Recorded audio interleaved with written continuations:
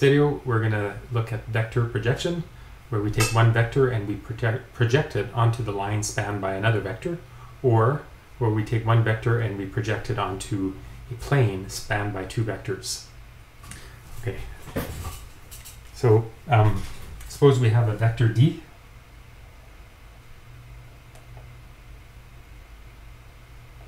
and another vector M,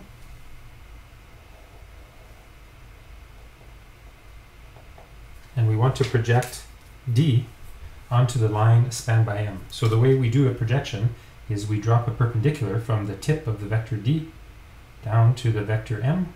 So this is at 90 degrees. And the vector that goes from the origin to D to that point of where the perpendicular drops, that's the one that we call the projection. So you can see from the graph that the projection, how should I write? I'll write it in black. Projection onto M of D is going to be a vector which is parallel to M, right? It's along the same direction as M, so it's going to be just a multiple of M. It's just a rescaled version of M. So we'll write it as some scalar T multiplied by the vector M. And I guess I should have underlined this one to distinguish between vectors and scalars. All right, so then the question is, how do we find T? And the key to finding T is that this, the definition of the projection is that we have a perpendicular dropped along here. So if I define this vector here, E, and I define E to be the difference between D minus the projection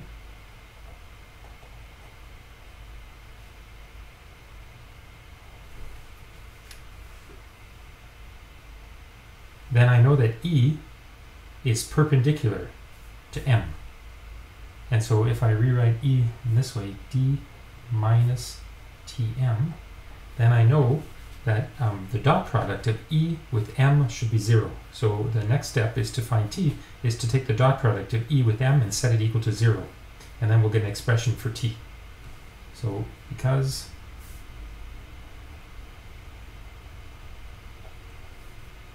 E is perpendicular to M, we know that E dotted with M is equal to 0. And so that's what we're going to do. We set E dot M to 0. That means that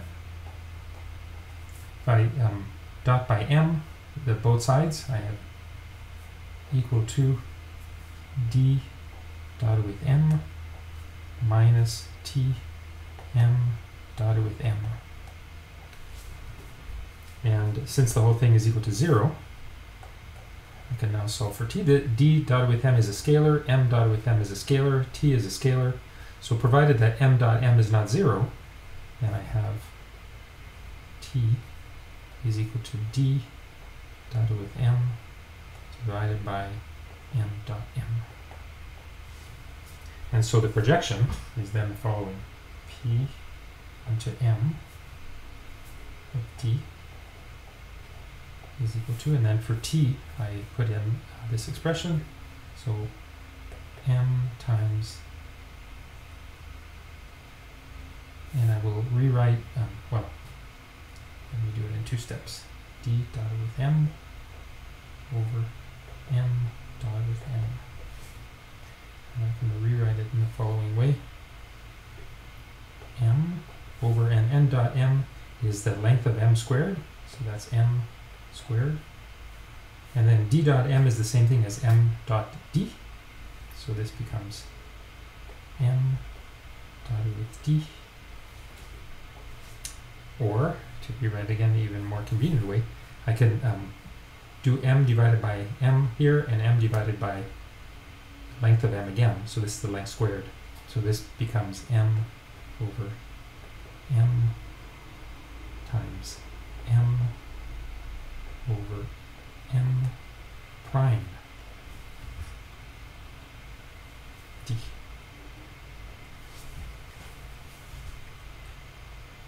Right, the dot product can be written as the transpose of m multiplied by d, and it becomes like that. And now I can also use the fact that m divided by its length becomes a unit vector.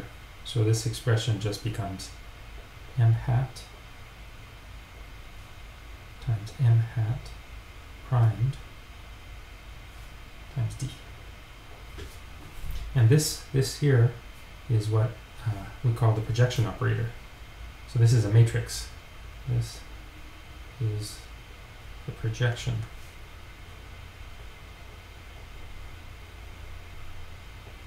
operator. So it acts on a vector and it returns another vector. Right? So d is a vector d over here, and you multiply by this matrix with d, and you'll get that m hat prime d is going to give you a scalar, and we multiply m hat to get a vector along this direction. So m hat would be similar to m, but of unit length. Okay, so I think it would be nice to go ahead and code this in MATLAB. So I've created an example, which I'm going to show you now. So, well, first I'll show you the vector plot routine that we had before. I modified it a little bit. I got rid of the labels for the axes, and I had an extra text command inside the vecplot routine that I wrote last time, the little wrapper for the quiver, and I added a text which is passed in as an argument, s. So s is a string, and that's going to be the name of the vector we're plotting, and so it will make the plots easier to understand. All right, so the script I wrote to illustrate the vector projection is called project.m. It's over here. So okay, so just to pick a particular example, the vector m is just the 1, 1 vector. The matrix that projects this one over here, m hat dot m hat, is just m primed divided by m prime. So it doesn't look the same, so maybe I should change it. So let me make it look more like what I have in the notes. So projection matrix P is going to be m, or 1 over m prime star m. That's the same as the length squared, m squared over here. And then multiplied by m times m primed. This is a projection matrix. And then this we multiply with d. So d, the vector d, in this particular example here, I picked the vector -1, 2, just to have something. And now here I would multiply, the fitted model would be the projection matrix multiplied with d. So I defined, so to make the MATLAB code consistent, the matrix P is defined to be, how did I write it? Yeah. M primed over m primed m. And this, the denominator is a scalar, so I can just write it as 1 over like this. So it could also be written maybe more neatly, just by dividing. I think that's the way I had it, m prime star m.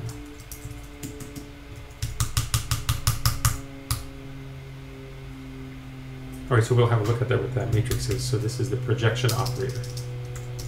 The projection operator.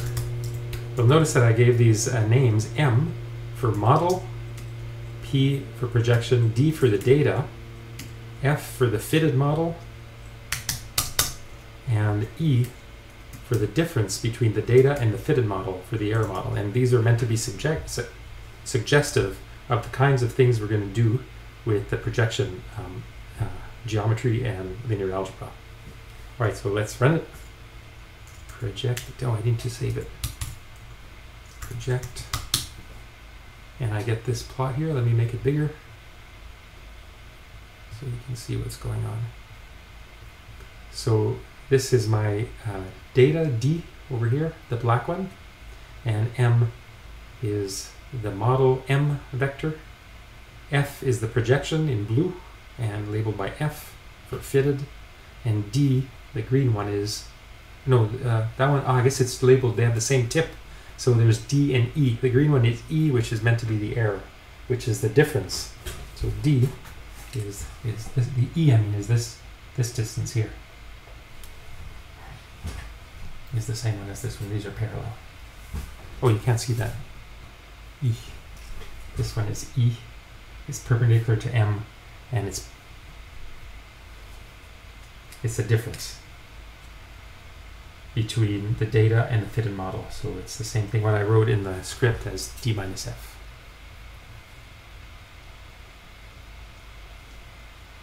All right, so we can look at what the matrix P looks like.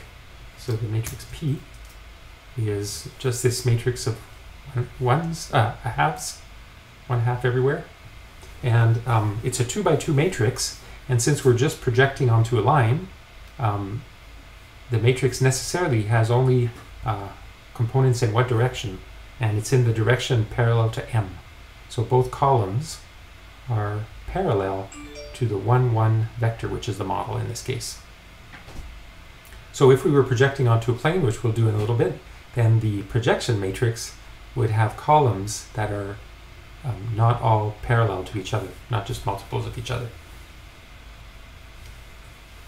All right, so we can continue along this line and do now projection of a vector in 3-dimensional space projected onto a plane. So let's do that. We're going to consider the case in which we project a vector onto a plane as opposed to just a line. So suppose this is the plane. Of course it extends out to infinity, but I'm just going to draw it as a flat sheet like this, and it's going to be, a plane is spanned by 2 vectors. It has 2 dimensions. So I'm going to call the vectors that span it M1 and M2. So these 2 vectors, they live on this plane. So M1 and M2 are both 3 by 1 column vectors.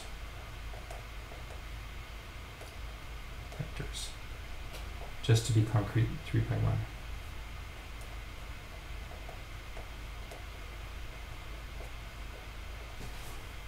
And then I'm going to create a vector D, or assume I have a vector D. And this one is also a 3 by 1. D is a 3 by 1 column vector. But it lives off the plane, so it has a component off the plane. And to do the projection, we do the same thing that we did last time. We drop a perpendicular. So this is 90 degrees, and then the result here is called vector F. And the vector from the tip of the projection back to the D vector, we're going to call that E, just like before. All right, so E is defined as D minus F, right? Because F plus E is D. So if you subtract F from D, you get back E. All right, so the projection P onto the space spanned by M1 and M2. So let me introduce some new notation. M is defined as a matrix with 2 vectors, 2 columns, M1 and M2. So if I stick the 2 columns side by each other and create a matrix, this will be 3 by 2 matrix. And so I'm projecting onto M. And that's the plane spanned by the 2 columns of M, M1 and M2. And D. All right, so this is going to be what I'm calling F. And F lives on this plane, and M1 and M2 span the plane. So that means that F is going to be some linear combination of M1 and M2, so some multiples. So that means that F is equal to alpha 1 times M1 plus alpha 2 times M2. And to get the projection, we need to find out what alpha 1 and alpha 2 are. And for that, we'll use the same thing as last time. We know that E is perpendicular to the plane, so that means that E is perpendicular to any vector on this plane, and in particular, it's perpendicular to M2 and M1. So that means that M1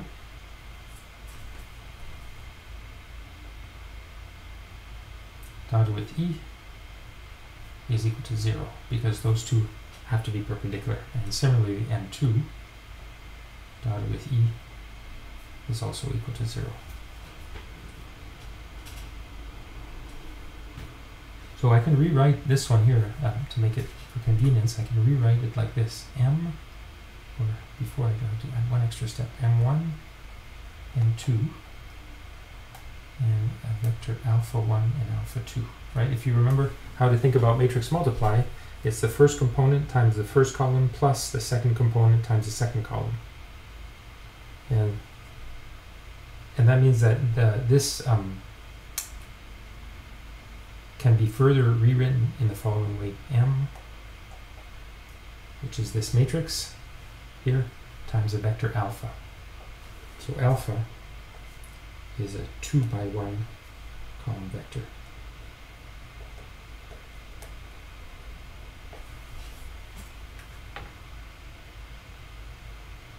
And so these two equations together, if they get combined together, this is these two can be rewritten in the following way: M1 primed E equals 0, and M2 primed E equals 0. And so this, since M1 is a column, it is now a row, and M2 is primed is now a row. So these two transpose vectors are both rows, and so we can stick them together, one on top of the other. M1 primed and M2 primed times E equals 0. So, and this is the same thing as M prime E. So over here, M1 and M2 are the columns. Over here, M1 and M2 are the rows. And so if we take the transpose of M, we turn the columns into rows for each case, and we get this matrix. And so this here is basically a 2 by 2 0, 0 vector. So you can check that the matrix, the dimensions work out. So remember, M is a 3 by 2. So M is a 3 by 2. M primed, if I transpose this, then I get a 2 by 3. And E is a 3 by 1. And so the whole thing together becomes a 2 by 1, which is what I have over here. And so this is equal to 0. And so to find out what alpha 1 and alpha 2 is, I will replace E by the difference between E, the difference between D and F. So my equation becomes M transpose D minus F equals 0. And then for F, I know that F is M times alpha, so what I get is M transpose D minus M transpose F. I want extra step, and now I'll sub in what F is. M transpose D minus M transpose, and what is F? F is M alpha. M alpha equals 0.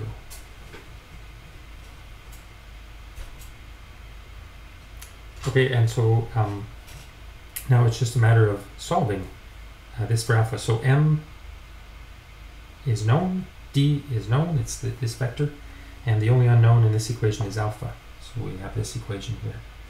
M prime M times alpha is equal to M prime D. This is an important equation. This is called the normal equations.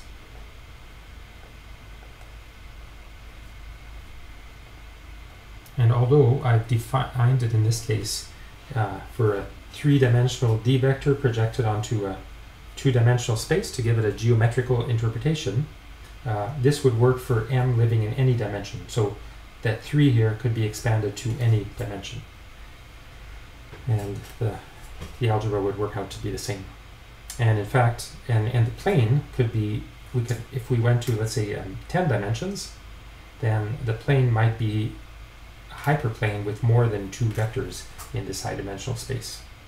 So this seems quite abstract from a geometric point of view, but from a data analysis perspective, it's quite natural, where D, for example, might be some time series that we have of measurements for over many years. So D might be several hundred, maybe a vector of 100 by 1, for example. If we had a long time series with 100 measurements, 100 years of measurements, and we want to fit the trend onto this model, and so the trend is going to correspond to a vector in this plane, a one-dimensional vector. All right, it's kind of abstract for now. It'll become less abstract when we do some applications. All right, so let's check that all the dimensions work out. So M is a 3 by 2, M prime is a 2 by 3. So this thing out in front here, M prime M. So M prime M. This is now a 2 by 2 matrix. And what about M prime D? M primed times D is going to be, well, M is a 3 by 2, and D is a 3 by 1. M prime is a 2 by 3, so this will multiply correctly, and I will be left with a 2 by 1. This is a 2 by 1 vector. So everything works out nicely, right? This is a 2 by 2, multiplying a 2 by 1 is equal to a 2 by 1. So it's 2 equations and 2 unknowns. And we can now solve it. We can solve the 2 equations, 2 unknowns, and we're going to do it in MATLAB right now. So let's do this example.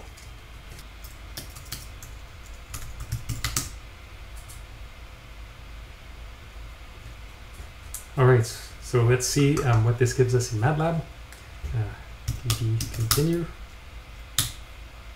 And so here is the projection plot for the vectors I picked. So in this case, for the 3-dimensional case, my 2 vectors, M1 and M2 over here. So this is M1 minus 1, 1, 0. So M1 and M2. The matrix M is the 2 columns, one beside the other. The projection matrix, which I didn't show down here, I'll do it in a little bit, is M times M primed M backslash M prime. So we'll explain this in a little bit. F is the projection. It's this one. And it's the black one over here.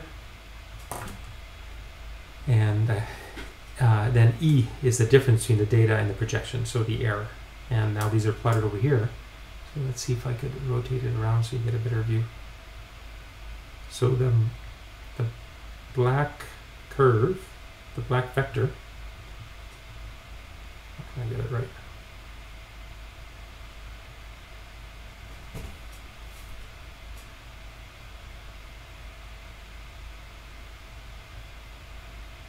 I guess this is good. Okay, so this black one, this is D.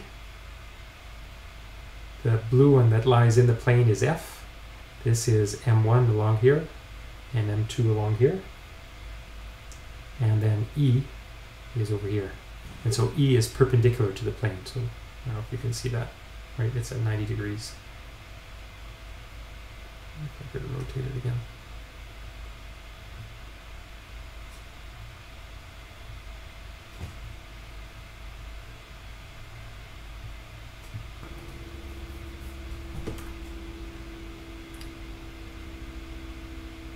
All right, so where does this formula come from? P is M.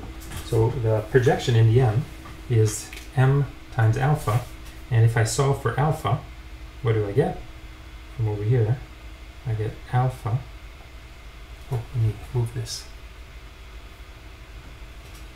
So, right, M times alpha is F.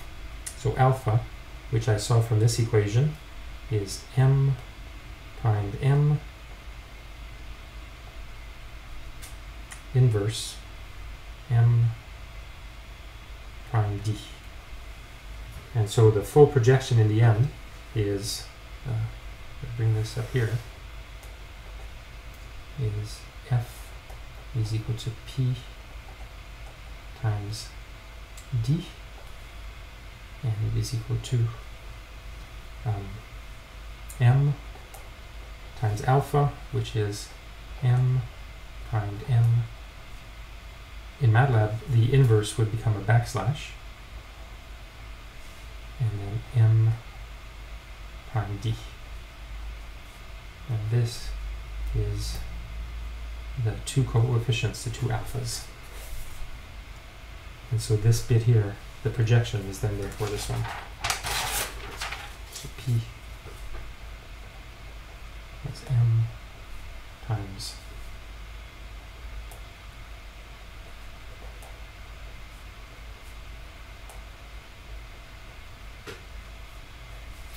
this matrix is what I'm calling P. And I think that matches what I have. Yes. So this is the projection operator. And you notice that this expression would be correct even if I had my vectors were in an n-dimensional space, and I can increment the number of columns in M to 3, 4, 5, 6 or more. As long as the number of columns in M is less than the total dimensional of the space. So if my data D lives in a 3-dimensional space, then my matrix M should have 2 or fewer columns. But if D, for example, to do the example from a while ago, was 100 by 1 dimensional vector representing a time series, then so long as the number of columns in M was less than the total number of data, less than 100, so 99 or less, then I could potentially be okay. So it would depend how many degrees of freedom there really is in the data, but in principle you can go that high. Alright, so that's what I have for projections. In the next video we're going to do some examples using some data.